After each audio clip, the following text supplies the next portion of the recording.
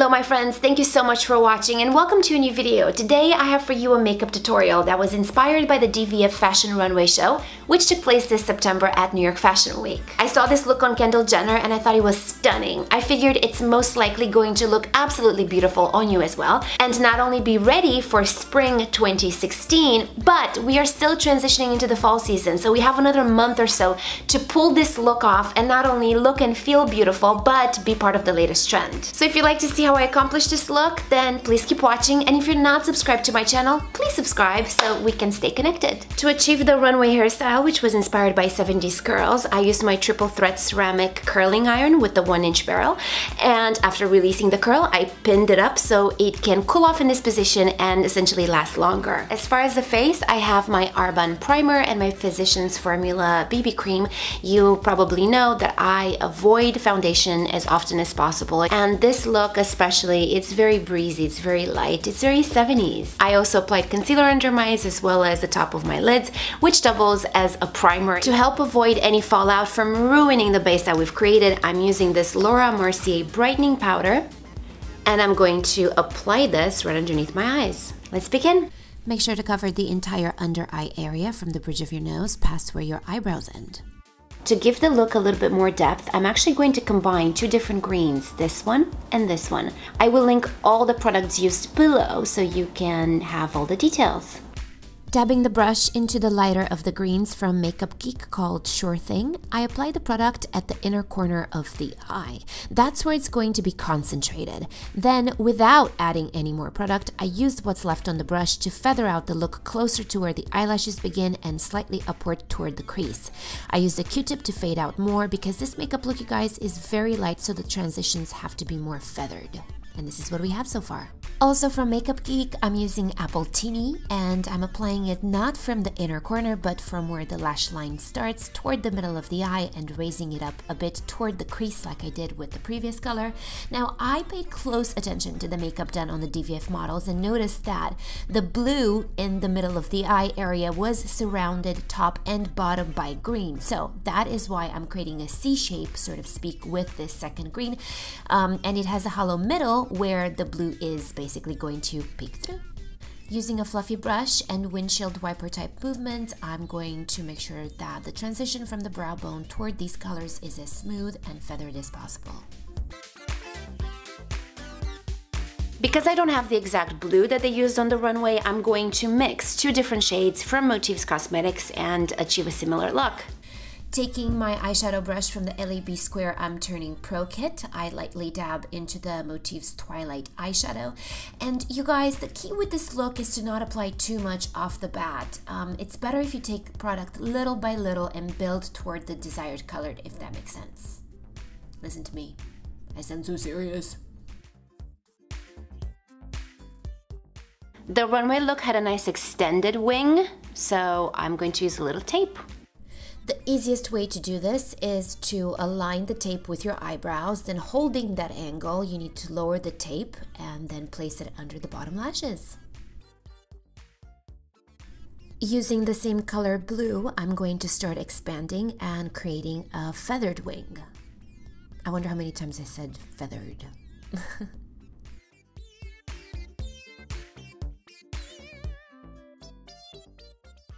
After I removed any excess product from the brush, I just made sure that there's a fluidity to the color and everything is blended in nicely and smoothly. Ooh, nicely and smoothly. From the Motifs Dynasty palette, I'll use this blue because it has slight purple undertones, and at different angles, the DVF makeup looked like it had a little purple in it too. Now, I'm applying this on top of the blue we already have, and the highest I'll go with it is the crease. I'm not going to go over the wing we created because we want the look to be really soft, not heavy. And with all the excess removed from the brush, I'll blend in with the green. I'm putting the last touches on the second green we used to make sure it clearly shows that it arches over the blue in the middle, then blends with the blue from the outer corner. The final touch, of course, is to blend everything in the top using the fluffy brush. After removing the tape, I used short, swift movements to wipe away the powder and any fallout with it. Because this look is so fluid, I didn't want to leave any dramatic wing lines behind, so I took a Q-tip first, which I lightly ran up and down that line, but then I also took the fluffy brush and repeated that movement.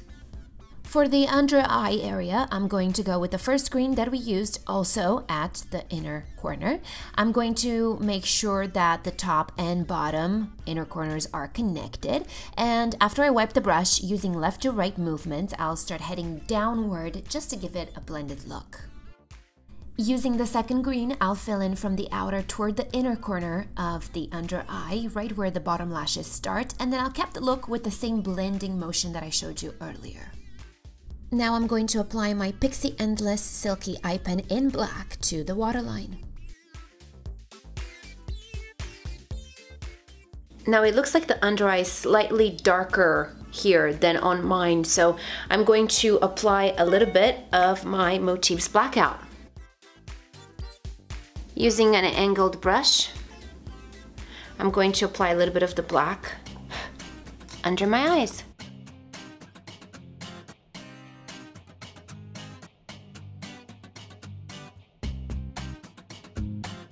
Time to remove the eye poopies, and then with a fluffy flathead brush, I'm going to blend the under eye areas. Next, I'll apply the powder, and after it, I'll use some bronzer, mascara, do the brows, blush, and then I'll correct some of the acne scars. Now, the thing about this look is that I'm not using any foundation. I'm half an arm's length away from bright fluorescent lights, and I'm using an HD camera, so literally every flaw that may show on the screen is almost barely visible in real life. The reason I do this is because as much as I love tutorials that look flawless on camera, many of them look really caked up in real life, like you tripped and fell face first in a bucket of makeup, and I didn't want that with this look.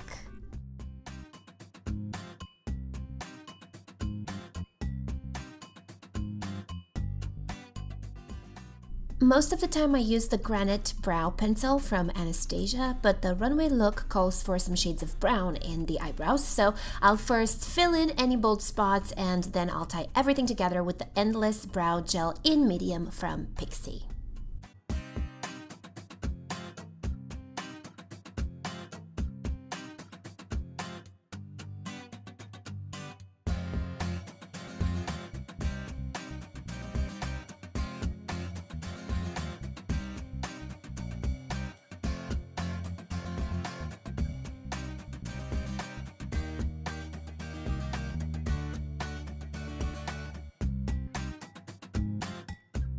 Now you can always add a little highlighter on your cheekbones, on the bridge of your nose, and your cupid's bow, maybe a little bit above your eyebrows. But if we want to go based off the runway look, this is pretty much the essence of it. So no other bells and whistles.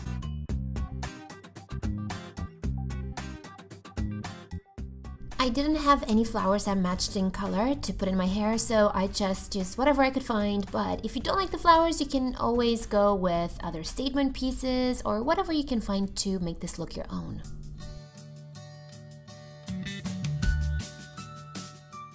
Let's not forget the lip gloss, of course. I applied 2 coats of Lip Surgeons from Tarte, and the color is, let me see here, Flush.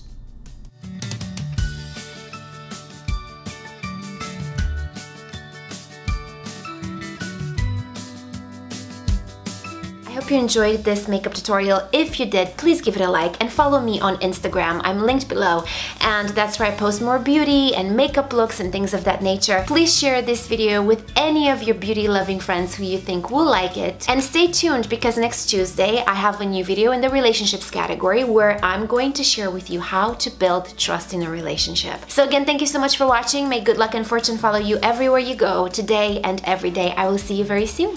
Bye!